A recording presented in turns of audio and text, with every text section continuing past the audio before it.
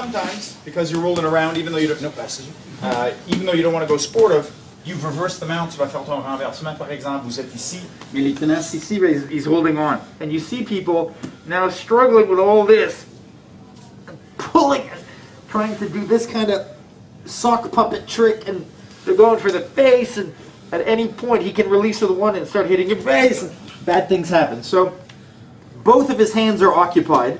That's a good thing. They're not punching in the face. And the easiest way to get out of this is grab it, and you want to just slide them off as you shrug back. You turtle back your head an inch, and you're out.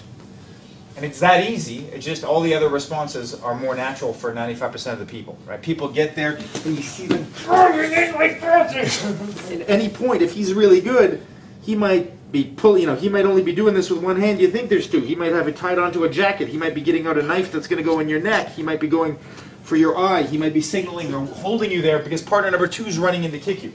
So all you got to do, it's just the most efficient. Your spine is fully straight. That's the good news. Don't c'est parfait. So I grab it and push it down.